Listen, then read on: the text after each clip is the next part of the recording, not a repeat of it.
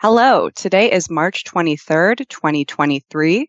I'm Sarah Crafassi from LB3, and this is Staying Connected. On today's podcast, I'm joined by Ben Fox, one of TC2's managing directors, and we're going to talk about negotiating cloud commitments.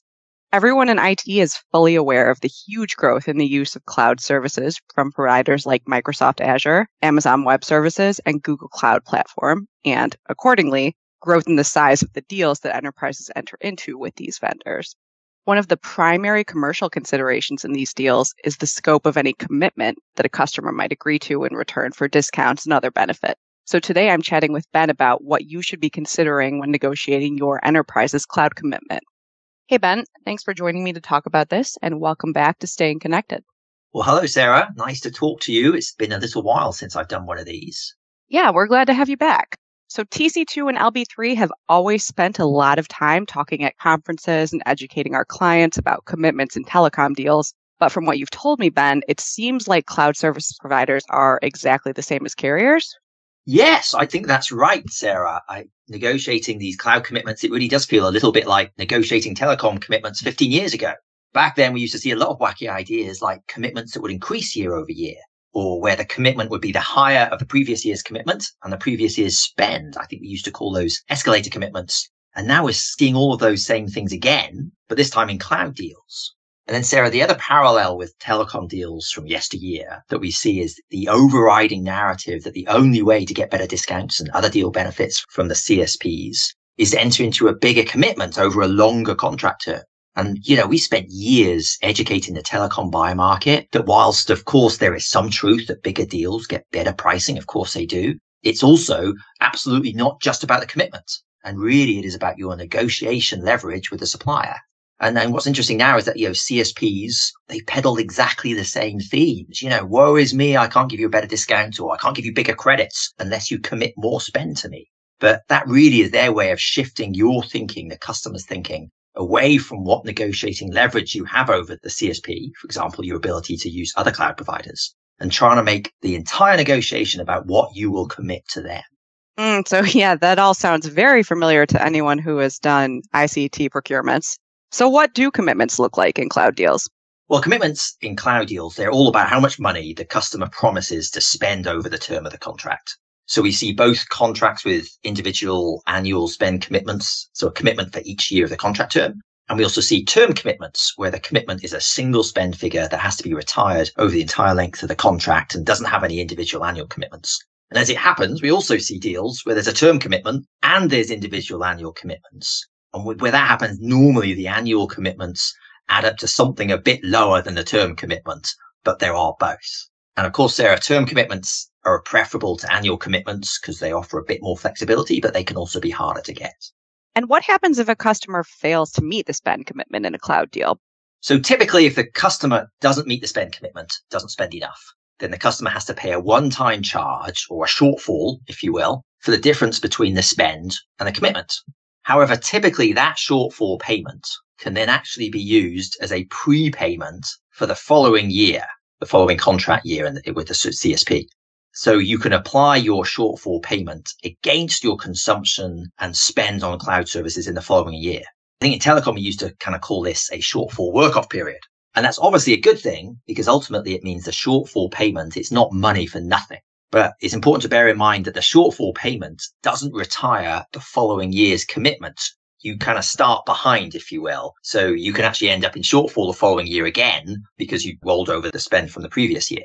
Well, you rolled over the commitment, I should say, from the previous year. It's also important to make sure that the contract gives you the extra time to consume that shortfall payment. So, for example, if it's a term commitment, the shortfall only occurs right at the end of the contract. You need to make sure that you have the right to add a year to the contract so that you actually have an extra year to consume the shortfall payment if you need to. That's good advice. So what do you see as the biggest risk with cloud spend commitments? So I would say, interesting, that the biggest risk is kind of self-inflicted, really. And what we see is customers committing to overly aggressive growth targets over relatively long contract terms. So the CSPs push this narrative hard that the customer should kind of give everything they can in terms of a big commitment in return for bigger discounts and more credits from the cloud provider. And of course, customers do indeed expect growth in cloud spend. But forecasting growth and forecasting the success, if you will, of IT initiatives to increase the adoption and increase the use of cloud services, it's really imperfect science and can be a bit perilous, really. So not least over the 3 to 5 year contract terms that the CSPs are pushing for.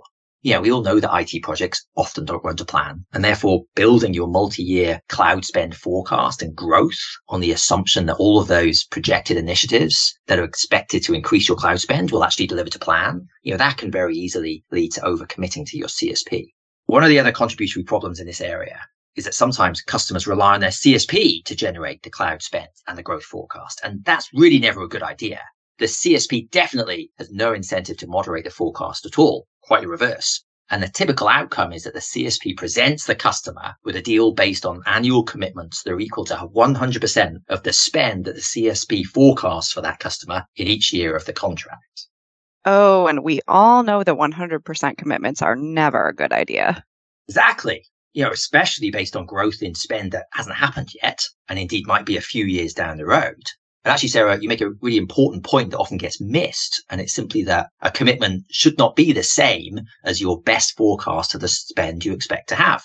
A buffer between your expected spend and the spend you commit to is really a key component of a cloud commitment construct. But the truth is that the CSPs often equate the forecast and the commitments as the same thing. So our advice and our approach to negotiating cloud commitments is really to firstly take ownership of the forecast of the spend. Do your own calculations of how you expect your spend to grow, if at all, over the course of the desired contract term. The truth is that growth in cloud services is absolutely a reality for many customers. So it's not unreasonable to base commitments on sensible growth figures. And of course, as you know, Sarah, that would be heresy really for a telecom deal. But in cloud deals, it's really just a matter of being suitably conservative. So once you've compiled your conservatively forecast spend, you can take control of the commitment negotiation by presenting to the supplier the percentage of your spend that you're willing to commit to. So for instance, say 70% of the spend forecast over the term of the contract. And it's a perfectly reasonable position to present your best guess forecast and then start your negotiation on a commitment with a requirement of for example, 30% buffer between the commitment amount and the forecast spend.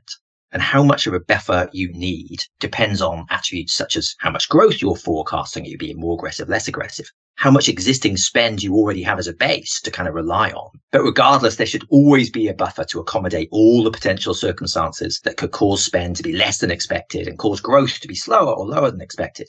And a buffer should be a key tenet of the commitment negotiation. That's some more great advice. Thanks, Ben. So what else can enterprise customers do to protect themselves from commitment issues?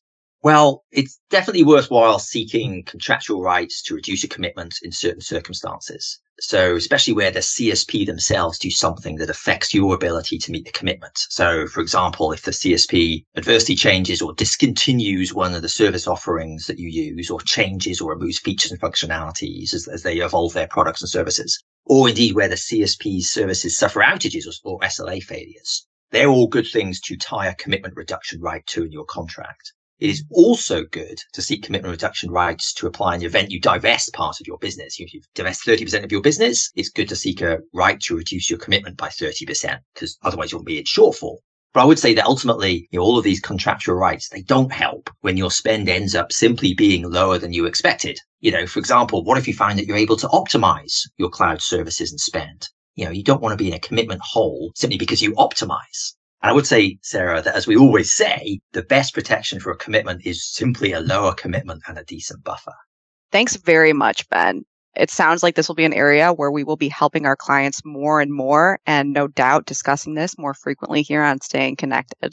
And if you would like to learn more about cloud deals, or you'd like to discuss other ICT needs with Ben or me or any of our LB3 and TC2 colleagues, please give us a call or shoot us an email. You can also stay current by subscribing to Staying Connected, checking our websites, and following us on LinkedIn.